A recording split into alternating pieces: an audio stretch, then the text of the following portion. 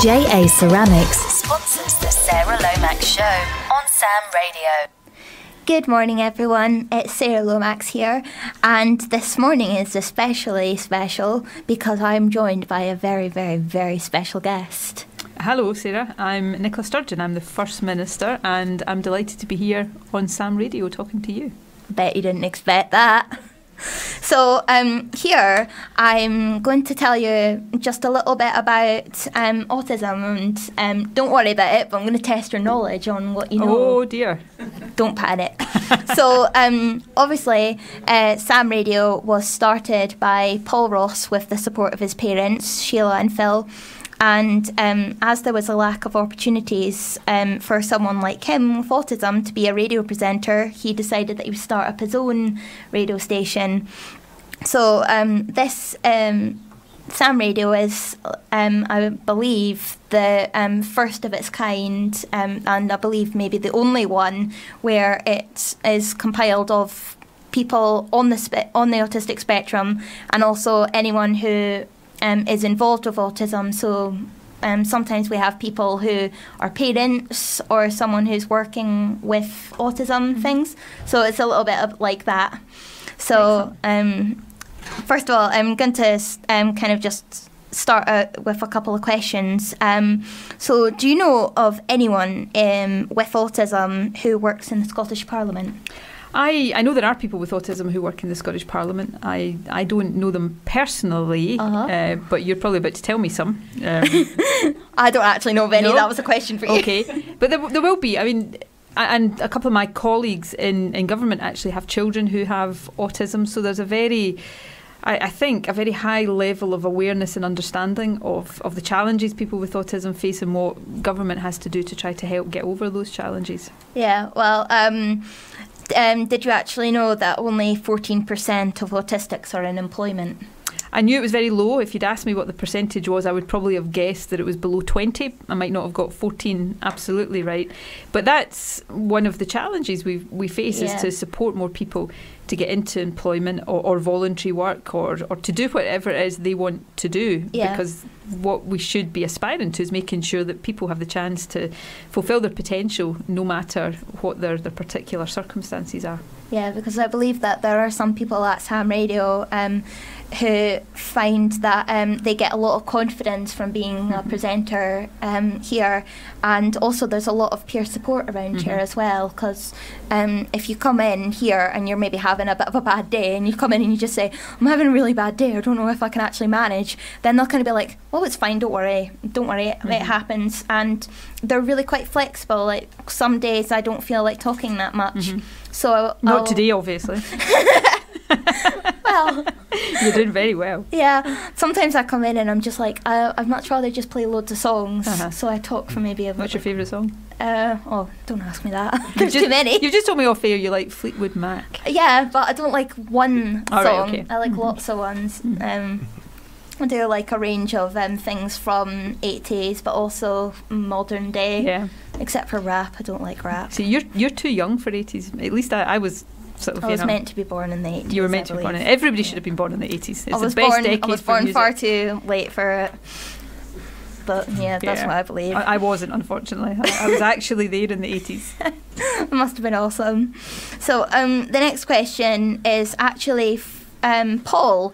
Paul, would you like to ask the question? Thanks very much. Welcome to the station, First Minister. Thank you. What will the SNP do when the PIP assessment is devolved to Scotland to make it easier for people on the autistic spectrum to be assessed? Many autistic people find this very stressful, and also that assessors do not understand their condition. 79% of survey respondents said that the PIP assessment made their health worse because of stress or anxiety caused by the assessment. Well, we want to completely change the whole assessment process. I'm appalled at the stories I hear about people's experiences of going through that process. So firstly, we want to put dignity and respect and understanding of the the individual at the heart of the process. Too often just now, I think benefits processes are about trying to deny people benefits and cut costs rather than really helping people. So we want to make it about what help people actually need. We're also not going to have private companies involved in doing these assessments, because we don't think, you know, the profit motive really should be at play here. So it's all about, as we get some powers, we're not getting powers over all benefits, but the ones that we do, we want to make the assessment processes easier, more streamlined, and much more about the needs of individuals rather than the needs of the system. That's cool. Thank you very much. Thank you, Paul, for that question. So next I'd like to talk about carers. My mum is actually my full-time carer. Especially around this time of year, she reminds me, because she has to get the flu vaccination. She complains about that for an entire day, so usually I avoid that. Oh, my arm's sore. So I think she's right. I think she should rub it in. Yeah. So, of course, carers usually feel like there is a stigma attached to them because of their low income, and it's difficult to get work due to caring commitments. My mum would absolutely love to get back to work, but any job she applies to expect her to be completely flexible. And of course, if I'm having a bad day, she can't just call in and say, "Hi, I'm sorry, my daughter's having a bad day. Can I take the day off?" They wouldn't exactly call back and be like, "Yeah, sure, that's fine. Take a week off if you need." So she's struggled to find a job that's flexible, and especially like this week where we've had a complete disaster of my support workers that usually come with me. One of them's off sick and there's actually nobody to step in. So, of course, if my mum was in work right now, then she wouldn't actually be able to have brought me here, and she's taken me to all of my activities this week. So, of course, I've found out that unpaid carers save the nation of equivalent amounts to the funding of the NHS. So it's a really good question. First of all, I've met your mum Yeah. a couple of times now, and she's awesome. She is. Okay, so I don't think you should give her a hard time for moaning about the flu jab. I think you should just be sympathetic. Oh, yeah. Has she had it yet this year? Have you? Yeah. Yes, she was. Okay. I didn't go with her this time. Well, next year I think you should be much more sympathetic and go with her and make her a cup of tea Yeah. and be, supportive. Well, Yeah. I went with her last time and I held her hand. So Yeah. I knew you were really, sympathetic. But no, the thing about you're right. The support carers give, if that wasn't there, the cost to the health service and to local services, social work services, would be billions of pounds. So all of us across society literally owe carers a massive debt of gratitude, but a massive financial debt as well. We're trying to do a number of things I don't think any government can ever repay what carers do fully. Yeah. But we're trying to do a number of things to help support carers. So we've got some new legislation that's been passed that's about trying to increase the advice and the support carers get. Often carers end up ill themselves because of the pressures of caring, so we need to make sure that the health service, GPs in particular, are alert to that.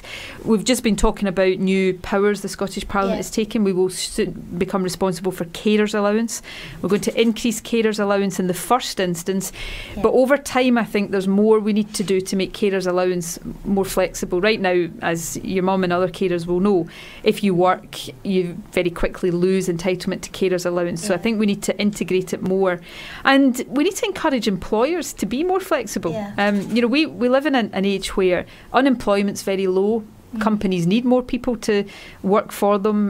We have an ageing population, so increasingly employers have to think about how they organise their work to make it more possible for people to work flexibly. Now I know that's quite challenging, and I know that takes time, but I'm sure your mum, even working flexibly for an employer, would contribute so much that it would be well worth an employer's benefit to say, well, we'll employ your mum even if she does need the odd day off when Sarah's decided not to be sympathetic about her flu jag. Luckily it's only once a year. So while we're on the subject of support workers, I thought I would just kind of shift this about. This is worse than being interviewed by Paxman. It's more challenging. Oh, I'm sorry. You're doing it. It's a compliment. I think you're a great interviewer. Well, that's good. I'm sorry, I didn't detect that there. That's my fault. My tone was obviously wrong. Oh yeah. So of course, while we're on the subject of support workers, obviously I am getting support, and I've got a team of support workers. So I could have about maybe 5 or so. One thing I've found is there seems to be a huge group of people that come in at one time, and then just as quickly as they've come in, they kind of decide that it's maybe not for them, or that the pay is not enough.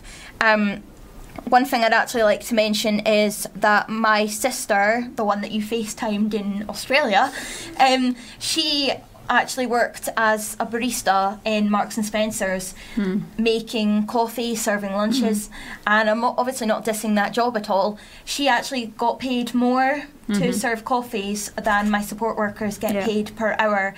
And of course, they are dealing with people who obviously have autism.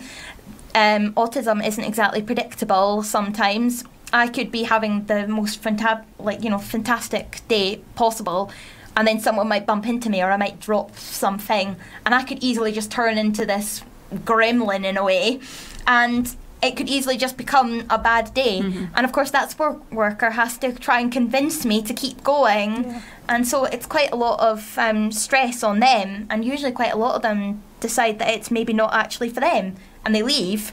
And of course people with autism don't like change, so it's quite a lot to cope with if people keep coming in and going out. I've actually spoken to quite a few people, and I've actually said, can you keep staying here and support me? And they say, I really wish I could, but this isn't a forever job. I can't afford to be in this job forever. So it's really quite stressful to see people coming and going. Yeah, no, I think this is one of the things that, I'm not going to pretend to you there's an easy solution to this, but traditionally, and Scotland's not alone here, all countries have undervalued caring work, and partly because, and this is changing but changing slowly, partly because a lot of the caring work in our society is actually done by women, and work that's done by women has often been undervalued.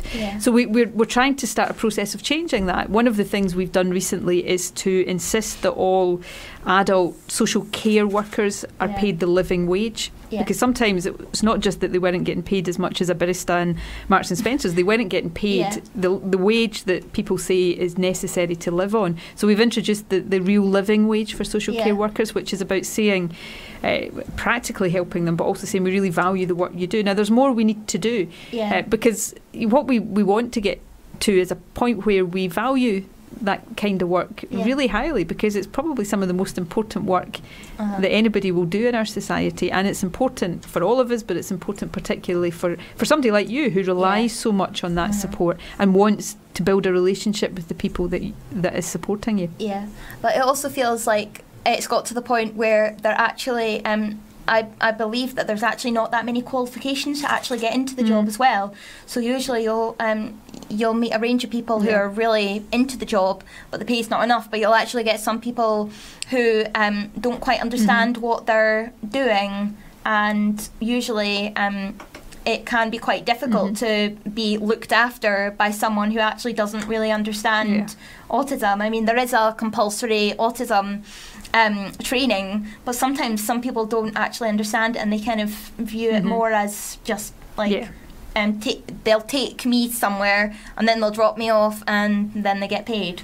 So it's actually quite easy. My mum actually was at just looking for jobs, and so many support worker things came up, and there's not actually that many requirements. Yeah, well, no, these are good points, and you know, it's all about making sure that we've got, as most do, most people who work in this field do a fantastic job, but we need to make sure it's seen as a professional job, that people are properly trained and properly paid and rewarded for what they do. So another thing I'd like to talk about, it's another organisation that me and my mum are involved in. It's called SWAN, the Scottish Women's Autism Network. Have you heard of them? You told me about it the last time we met. Yes. So yes, I have, and I've looked into them a little bit to find out a bit more. Yeah. Well, they have got a Facebook page. Everyone involved with SWAN has autism, including the founders. It's just another organisation where peer support is at its best. They support autistic people, they mentor each other, and it's a really unique service. Dr. Katrina Stewart of Swan says that mainstream education is often not the best place for young people with autism, no matter how able they are. There's a lack of specialist training, and teachers and mental health consultants are often not well equipped to support them. They're bullied and marginalised, and sense and environment is very challenging.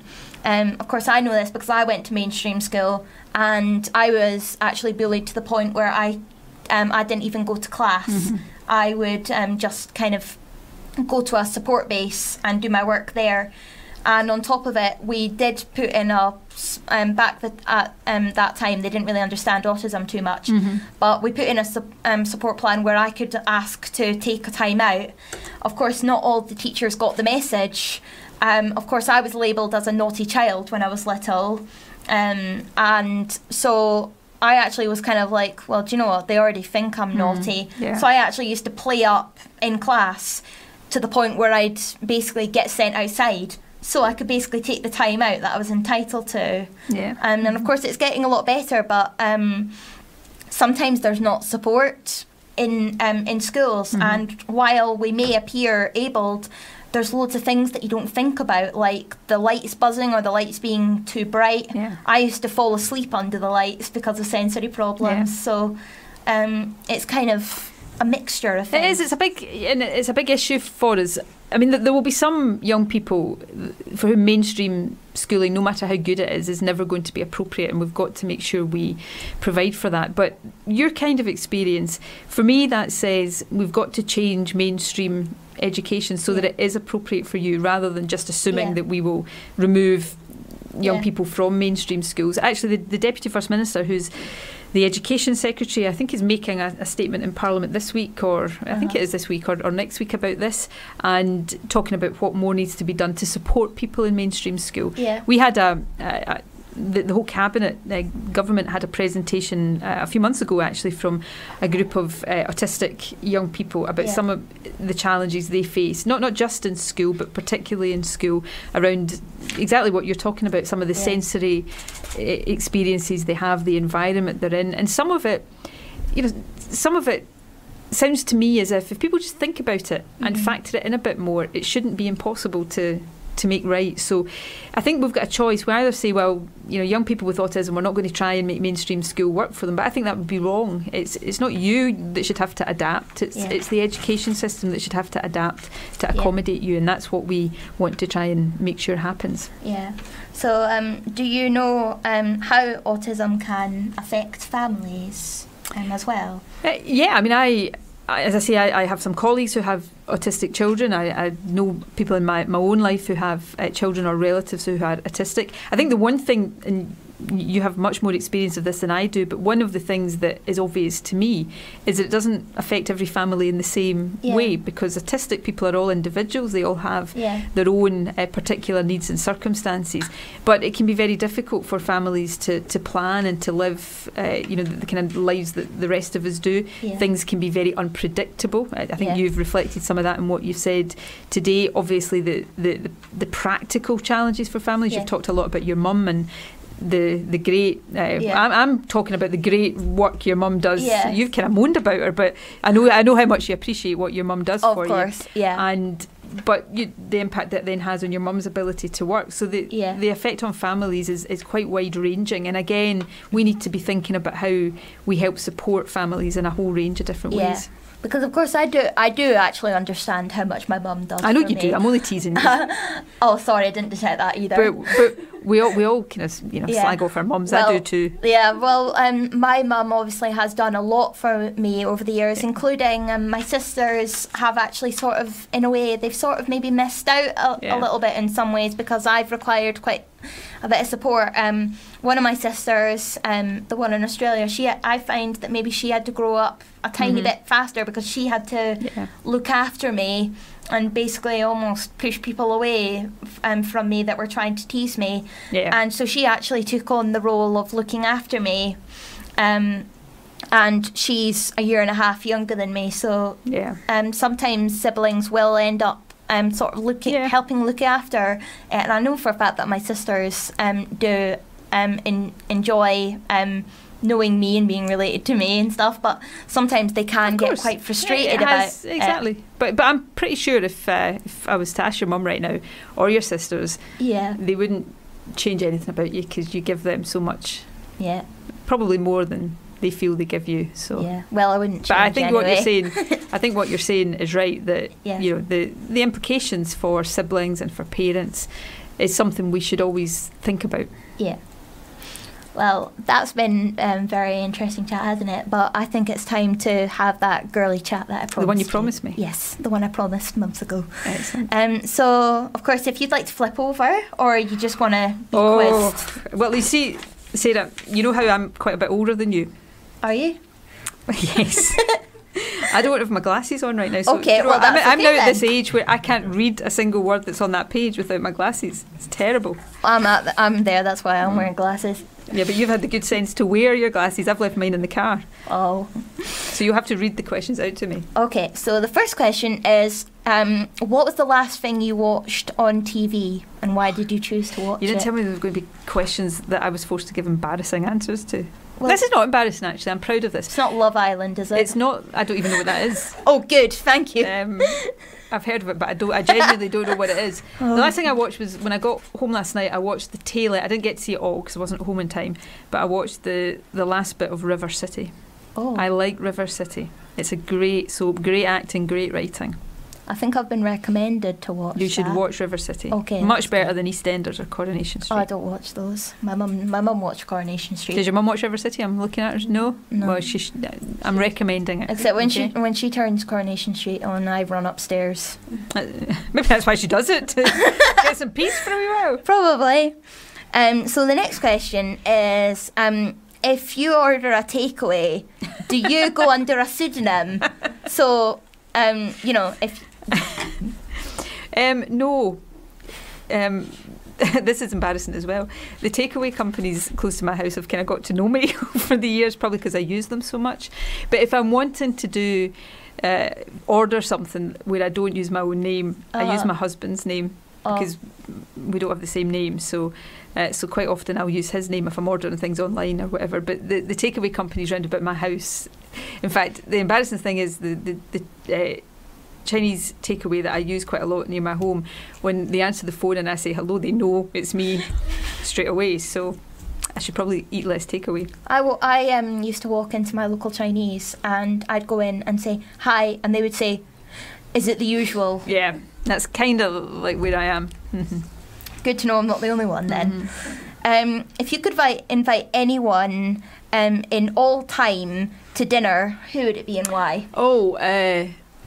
Who would I invite? I'd invite Robert Burns. Oh, he's cool. Nelson Mandela.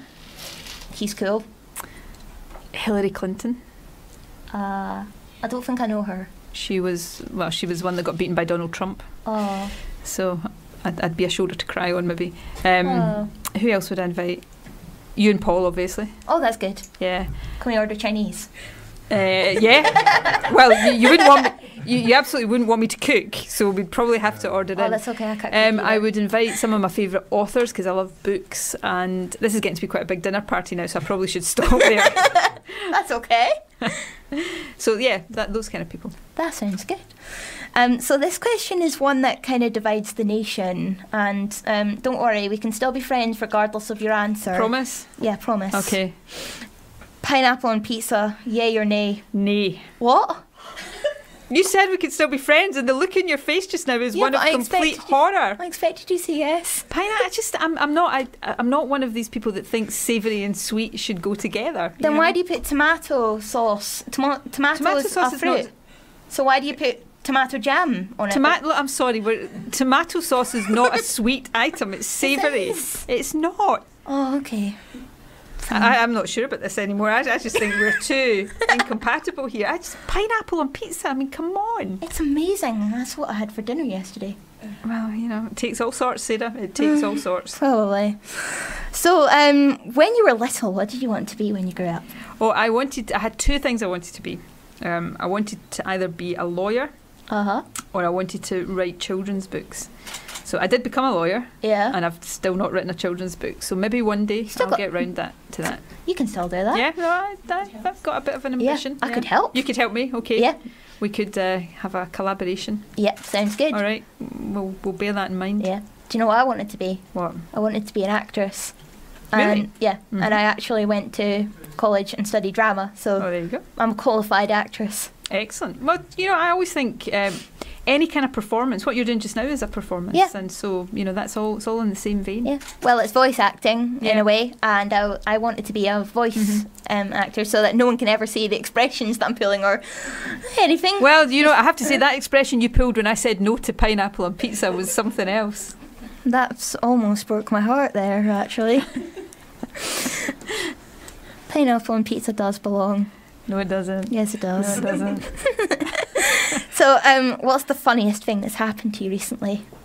Oh, funny things happen to me all the time in my job. It's usually quite difficult to remember them. I was at an event in Dundee on Monday this week, and it was an event full of babies. It was for what's called the Family Nurse Partnership, and I was holding all these babies, and I picked up this very tiny baby and did do what you do with babies. I kind of held it up to sort of, and it, you know what. Oh. So everybody laughed. I didn't laugh. I got off quite lightly, actually. It wasn't too bad. Yeah, I remember when we were at Whale Arts and you picked up that baby and I was standing up at the top of the hill and we were like, oh no, please you don't. You thought I was going to drop it? No. We were like... You did that day? No, we weren't. We were like, oh, please don't puke. That's right, because I did the same thing to that baby that day. Well, this little baby, it wasn't too bad. I'm slightly exaggerating. It was just a little bit of kind of milky, Just like ordinary babies. Yeah. That's why I don't pick babies up. Yeah, it's quite wise. But nice to cuddle a baby. Yeah. So that's my questions. Is there anything you want to ask me? Oh, the tables are turning. What can I ask you? What can I ask you? So, what's the funniest thing that's happened to you recently? Well, I was in my room and I was bending down and I stood up and I whacked my head on the wardrobe. That's and I had this funny looking bump on my head. Yeah. And because I was feeling so clumsy, later on I was walking up the stairs and I tripped up. And usually when someone hears a loud thump on the floor, they usually shout, "Are you okay?" Nobody asked me if I was okay, so I just ended up shouting, "Yeah, I'm fine, thank you." Nobody checked. I don't know. And I've been saying your mum's awesome, and she didn't even check you were okay when you fell up the stairs. Yeah, well, I'll have a word with her later. I don't know if maybe it's the fact that they're used to it, because I'm just so disaster prone that they're kind of used to hearing something falling. So, my other question is, what is your favourite pizza? Don't say pineapple, please. Hawaiian. Don't. Hawaiian's got pineapple on it. That's the idea. Right, okay. So what other kind of strange, weird, freaky, sort of savoury, sweet combinations of food do you like? I'm absolutely crazy for barbecue sauce. Love but that's it. not the same. Yes, it is. I like barbecue sauce. Barbecue sauce is actually made of like tomatoes with loads of tomato is. I know you're technically right, okay, but tomato's not a fruit in the same way a pineapple is a fruit. Oh. Cheese and honey sometimes. Yeah, my mum made me toasties. I like cheese toasties with honey on it. Cheese and honey? Yes. Yeah. I have a very strange now, I know we're on radio, but if people could see the look on my face right now. Well, I guess also the fact is that by my love of barbecue sauce, I will actually eat it with anything. Right. Anything at all. I quite like cheese and sort of chutney or cheese and pickle toasties, but not honey. But it's awesome. Paul, are you listening into this? Mm-hmm. What are you making of this pineapple? Are you like pineapple on pizza, yay or nay? Nay. We have the majority. Is there anyone in here? Raise your hands. Pineapple, yay or nay? Is it two? Yay? Okay. Two.